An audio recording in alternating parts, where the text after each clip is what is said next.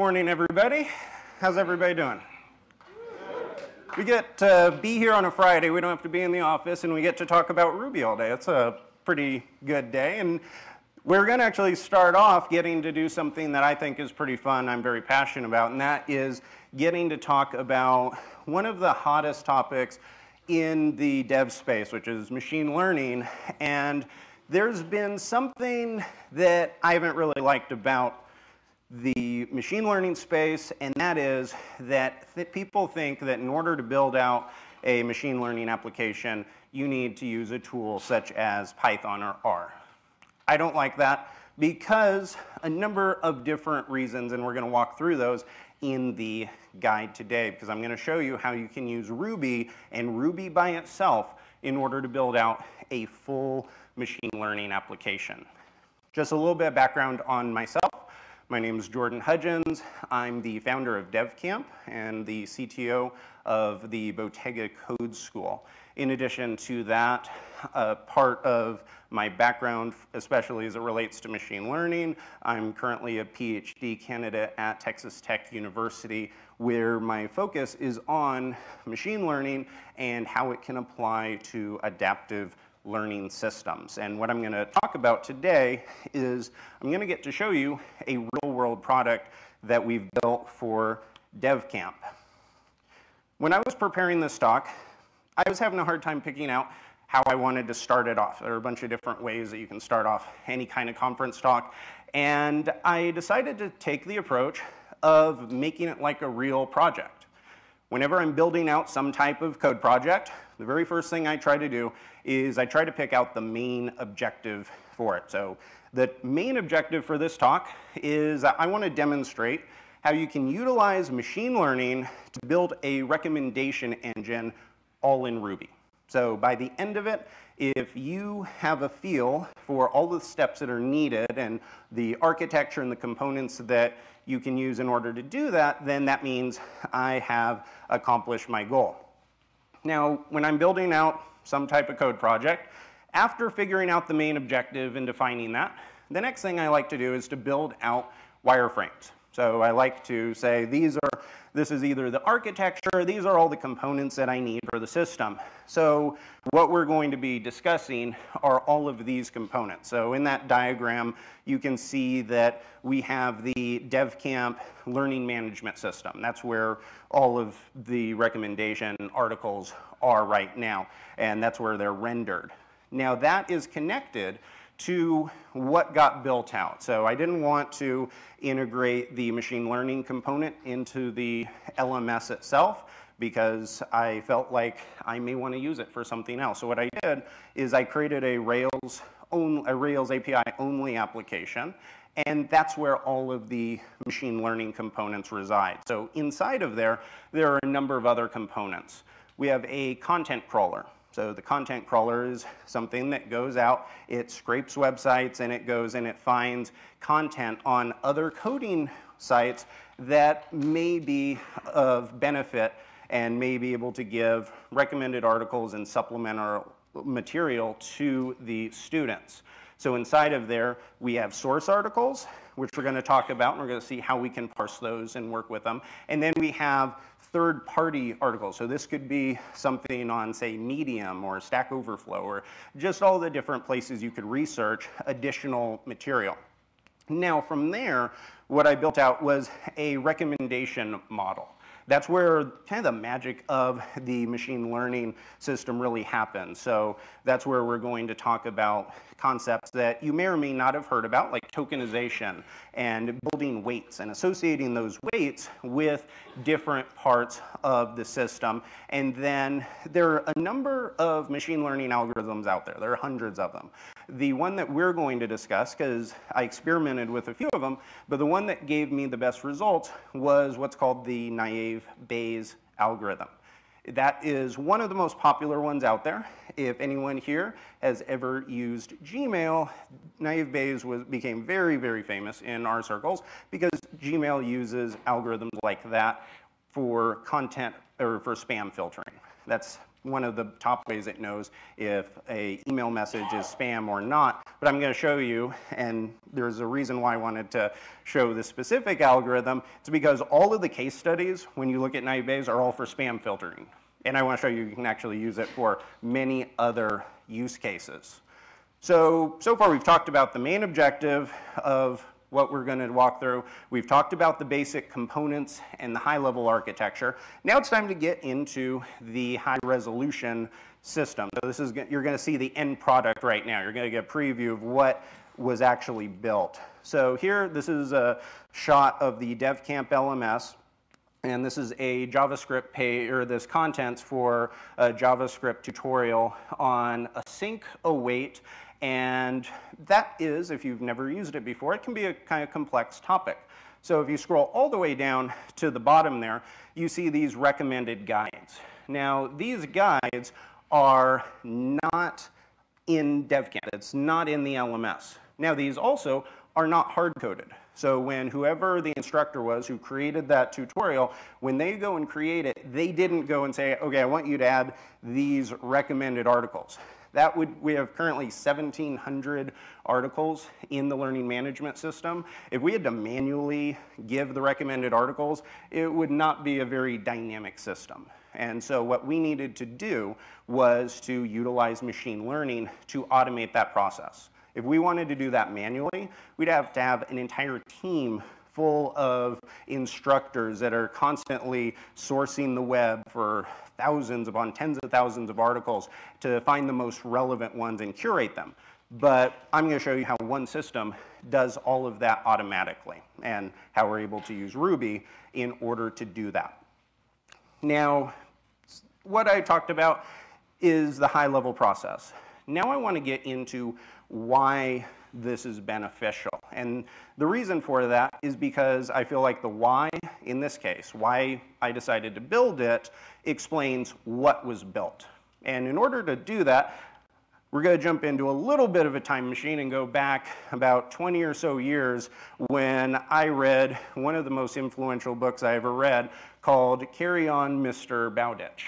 Now, this is a fictional book, but it taught me a principle related to learning that stuck with me even to this day, and it's also exactly how I built this system. So it's a story of rags to riches kind of scenario where someone, specifically in this case, a guy named Nat Bowditch, started with no formal education, but he had a passion to learn. And he was taught how to read, and he used that to the extreme, to the point where he would go and get every single book he could find, but instead of just doing what many of us do, where we'll read a book, and if we run into a topic that maybe doesn't make perfect sense, we may just kind of forget about it and just keep going. He took a very different approach. He decided that anytime he ran into a word he didn't understand, he would go and look that word up in other books, and he would read that, and he would continually source and create almost this kind of this network of learning. And then once he understood it, then he would go back. That's what I wanted to do with this recommendation system. I wanted to create kind of a little Mr. Bowditch inside of each one of the students' pocket. Someone that could be there and constantly could give them additional information to help them understand. Because I'm not sure about everyone here, I don't understand something usually the first time that I read it or it's told to me. Every once in a while I get lucky and it happens, but many times I'll hear something, it doesn't click, and so I have to go 2, 3, or 4 different spots to hear it from different perspectives, and then it starts to actually sink in and I understand it. That's the whole goal of this system. I would love to say that every single piece of curriculum that we write makes sense the first time, but it doesn't. Many times you have to hear something from different perspectives in order for it to sink in, and that's what this machine learning system does. It takes articles from all across the web. Currently, we have a library of over, it's either somewhere between 10 to 20,000 articles, and it sifts through those, and it learns from them. It learns from the content, and then it learns from the student, and then it gives a recommended article based off of that. So here we're going to take another case study, and we're actually now going to start to get into how the system was built out. So when I originally wanted to do this, I didn't really know where to start. It's a pretty big project. I didn't know the right way to build it out, and so I did what I try to do, which is to take a complex topic, and then I tried to boil it down to the most dead simple explanation possible. And in this case, I didn't really know how to build the system out yet, but I knew that I needed to know what each piece of content was. If I was going to give a recommendation, if I was going to say that I'm going to try to give relevant results right next to these posts, and it was all going to be automated, the first thing I knew is that I needed to know what the article was about. So even though I didn't know how to build the system, I knew how to work with strings in Ruby. Ruby's very good at working with strings. So the first thing I did is I started parsing all of the content. Each one of the posts has somewhere between 1,500 to 2,000 words. And so I started parsing that, just splitting it up, and then started sorting those words. As soon as I started sorting those, I was able to see that all of the top words appeared multiple times. And so I was able to get some context from that. Like for this example, this is an article on metaprogramming. And because of that, it has many references to method missing, to metaprogramming, and to Ruby. And now all of a sudden I looked at that data and I was able to see what that content was about. Then the next step that I did was I was able to go, and I manually did this. I didn't try to build the machine learning system right away. I first tried to do this manually. I think that's a very important caveat. A lot of people don't get into machine learning because they think they need to have the final system built from day one, or they have to start with the algorithms. I take a different approach. I try to take a very manual approach, and I say, what would I do if I had to do this just by myself, or if I hired someone to manually go and do this? So I went and I just searched for articles, ones I felt were the most relevant, and then I performed the same type of process there, where I tokenized the words. I was able to just take all the content on the page, grab the most popular words on there, and then from that point, what I was able to do was I was able to create, if you think of a Venn diagram, I was able to have and see the overlapping data points. So I was able to look and see that the most popular words in one of the articles also were the most popular words with these other articles. And once I did that, I had the start. I had my base case scenario for what the system was going to do. And really, that's, at a high level, that's what it does. Now, automating that is where it starts to get a little bit trickier, and that's where we're going to walk through how that occurs. So as you can see in this diagram, we're taking tens of thousands of articles in the library. We're tokenizing all those. We're going through that process of being able to see what content is there. Then we have to create, in that second circle there, that's where we create what's called a probability index, where we see which articles are the most probable to be associated with the other ones. And then at the end, we just combine those. So let's talk a little bit, getting closer to the code, let's talk a little bit about the gems that were used. The very first gem that I used was the naive Bayes gem, also nBayes gem. It is just a regular Ruby gem, and there's not a ton of magic involved with it. If you look up the naive Bayes algorithm, what it does is it's one of the more basic machine learning algorithms out there. If anyone here remembers back if you ever took a stats class before, maybe it was a little while ago. I know my stat class I took, I think, about 14, 15 years ago. I didn't remember a lot from it, but I did remember having to go through a lot of math problems. And when it comes down to machine learning, if you want to get very basic with it, machine learning is really just being able to take data and run that data in as efficient way as possible through these type of formulae. And this is part of the reason why I do not like how people feel like they have to use tools such as Python or R for every single machine learning system. And it's because let's think about what we needed to do in order to build this out. We needed to run a mathematical computation.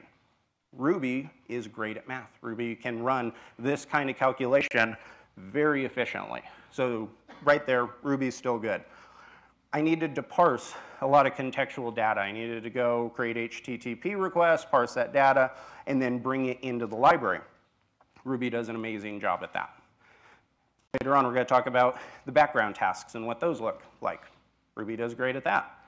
Needed to create an API application that could connect and send data back and forth between one application and another one.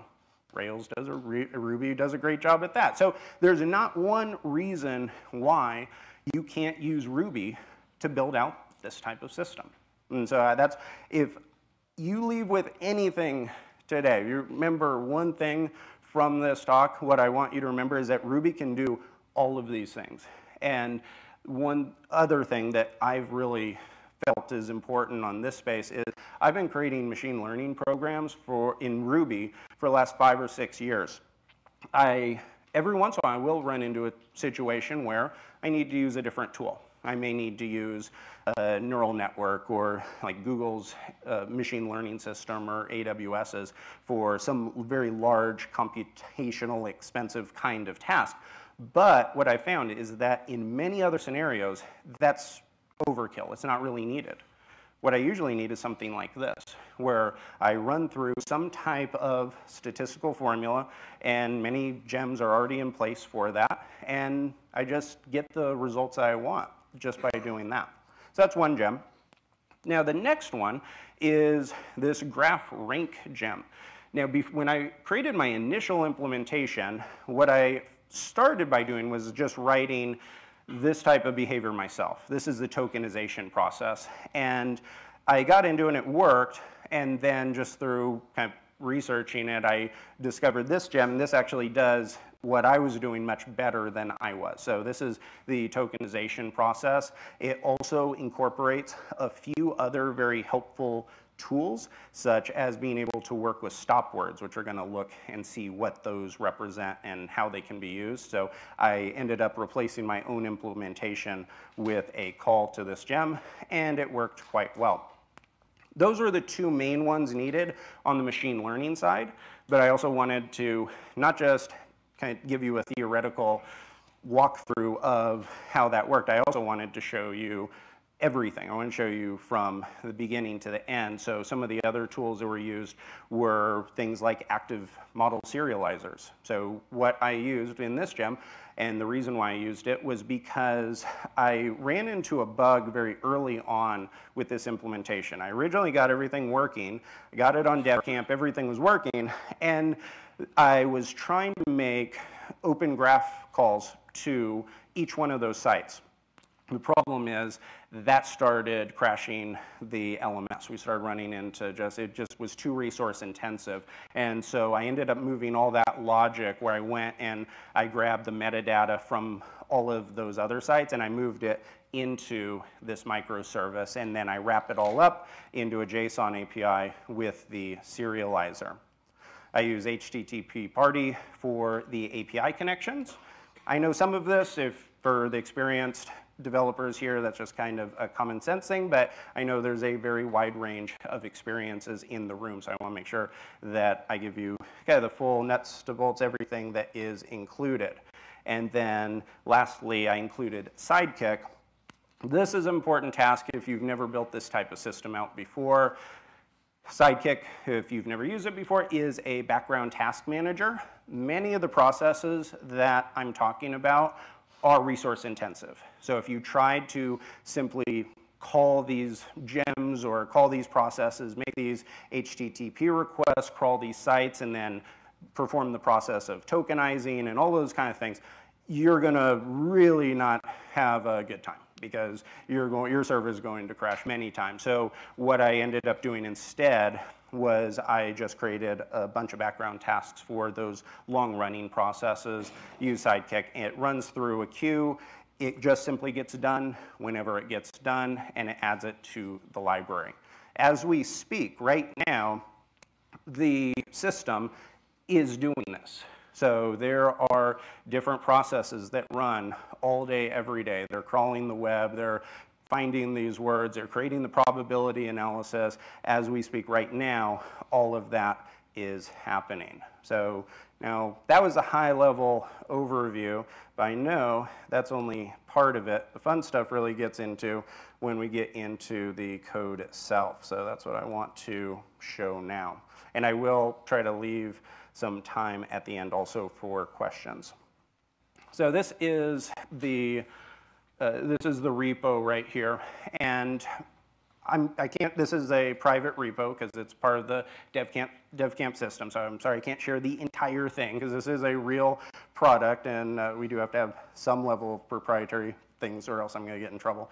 And so I'm going to walk through, I added quite a bit to the README though, so that explains exactly the processes that occur, and then I will go through a few of the code files that have some of the important data. So part of this, the content crawler does a decent amount of the work where it goes out and it performs pretty basic kind of crawling behavior. It goes out, we gave it an original set of data to work with, so we gave it some original sites to go and go crawl and to parse, to grab links, and then it started to do its own work from that point. So we'd send it to articles on Medium and Stack Overflow and, say, Ruby documentation sites and the Rails guides and those kinds of things, and it went, and then from there, it started grabbing those links and going out. Now, to see how that works on a manual kind of basis, you can imagine that you're going out and you're going to crawl this site, and so you have this little object here, an article that could be potentially set for recommendation. This is a source article. This is something on DevCamp.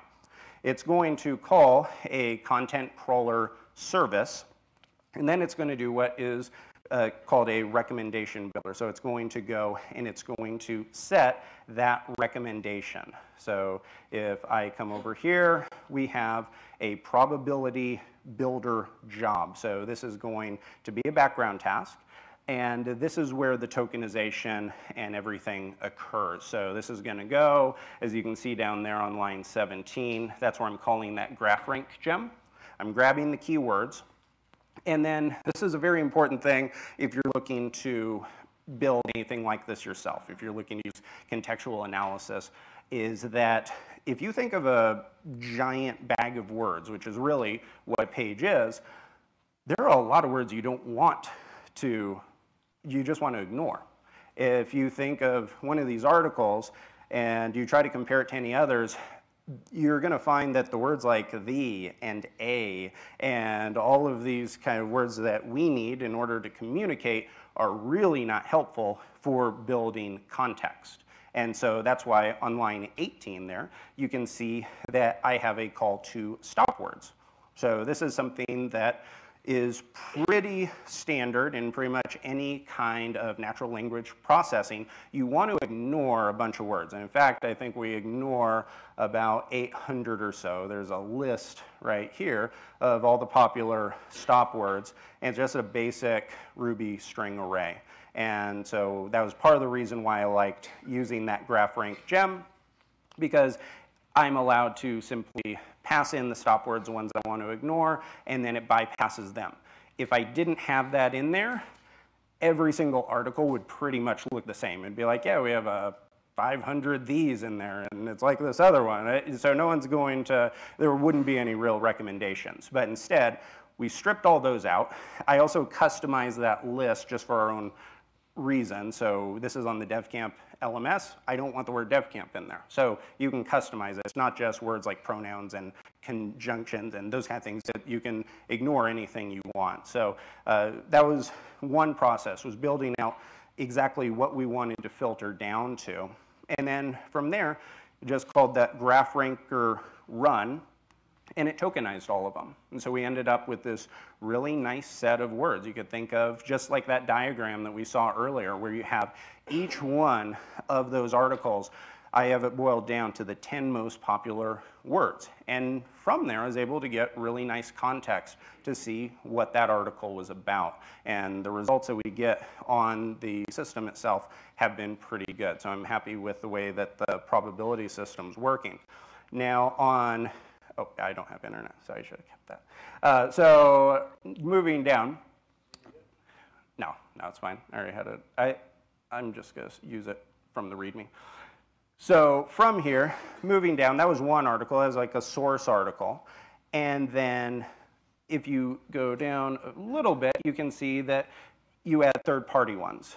And I filter it, so I'm using third-party content, and I also am using a Ruby enum or Rails enum in order to have a really nice and easy way to query what are my source articles and then which ones are on third-party sites. Because I don't want to recommend on the LMS. I don't want to point them to other parts of the LMS.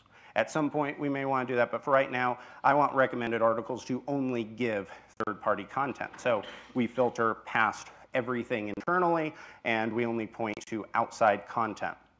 And then from there, so this first entire section, what that does is, that's really just kind of like what you can imagine the crawler does, except this is the manual process. And when I was starting to build this system out, this is what I did.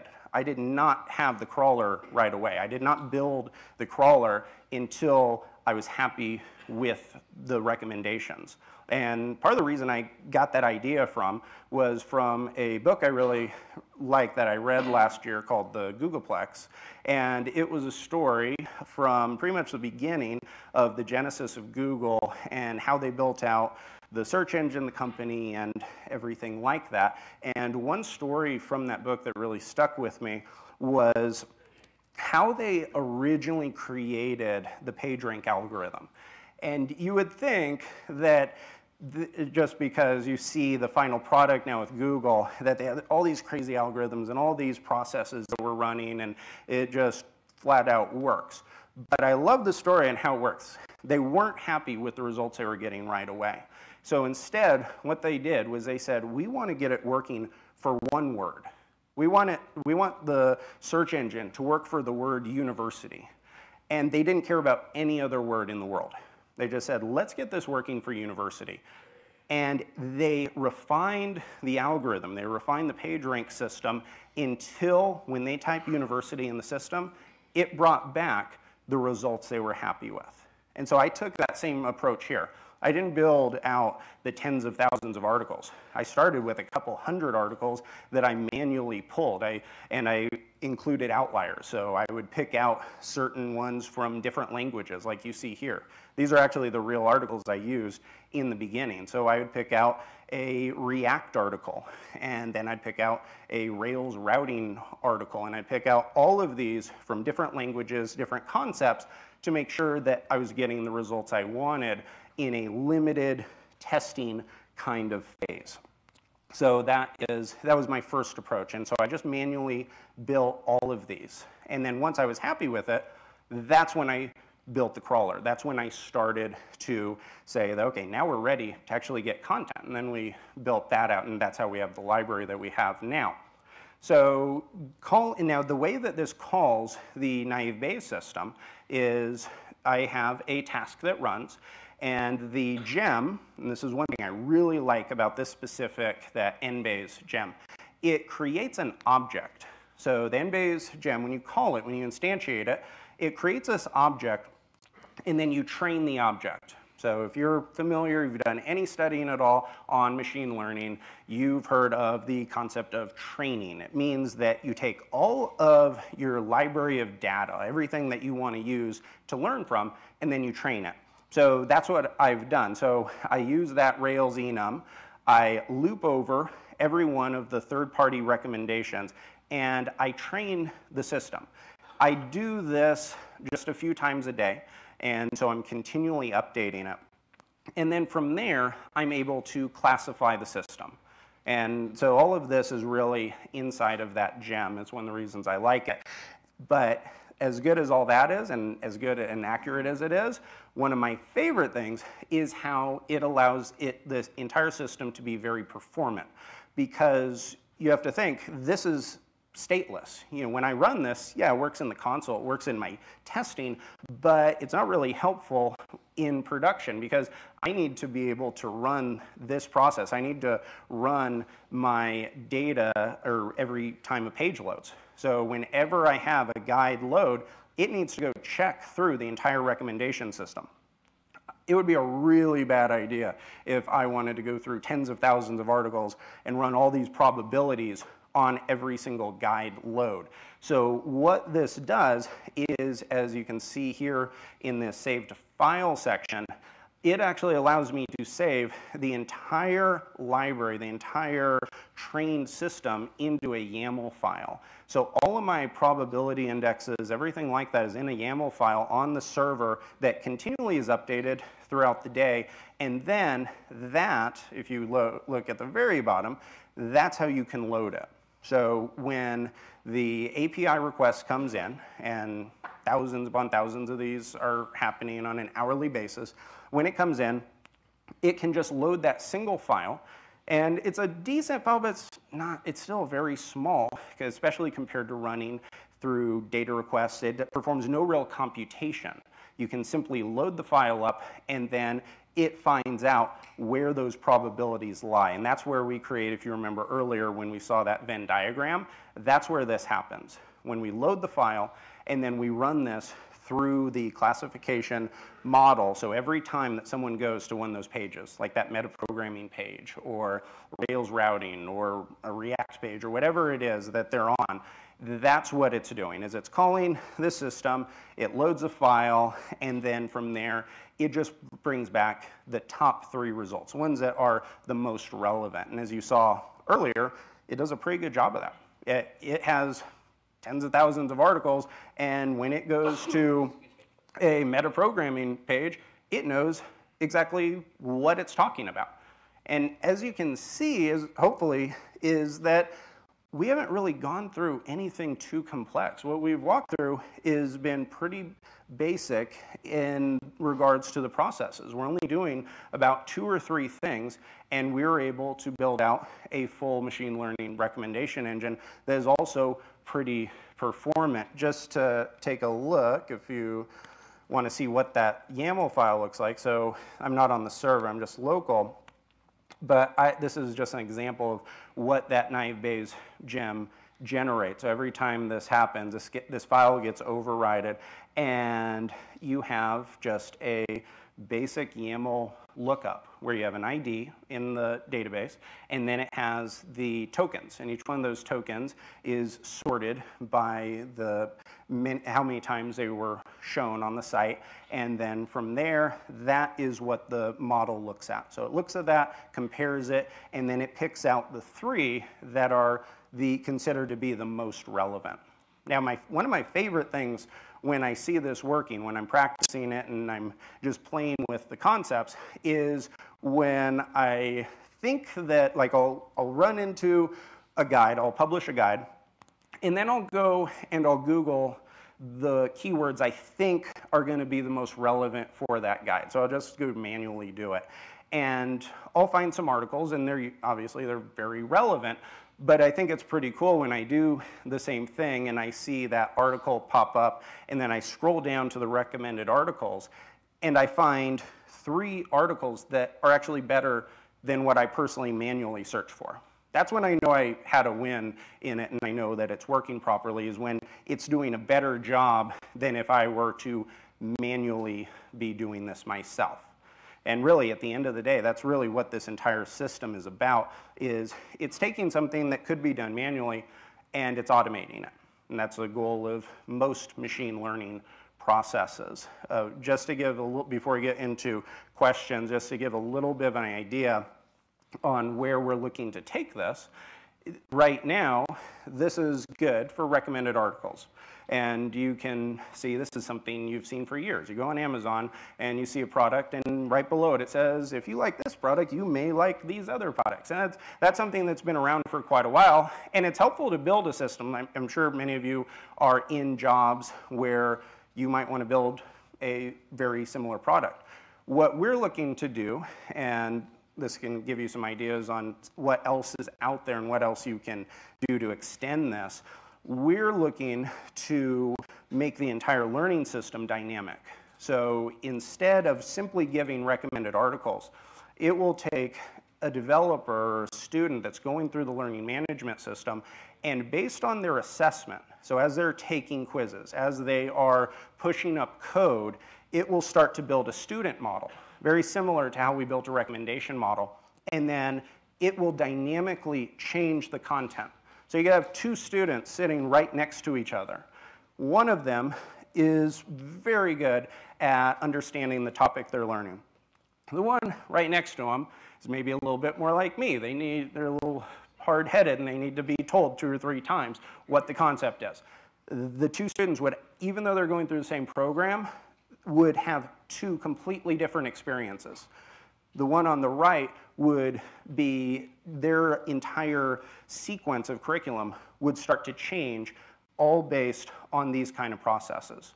Now that would not be possible manually, but by leveraging machine learning, that type of adaptive learning environment is possible because the system can learn and it can adjust and it can do it all on the fly.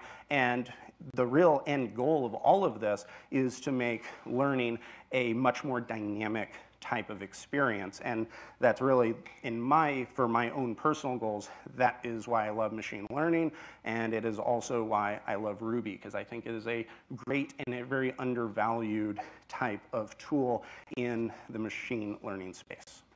Thank you all so much for your time.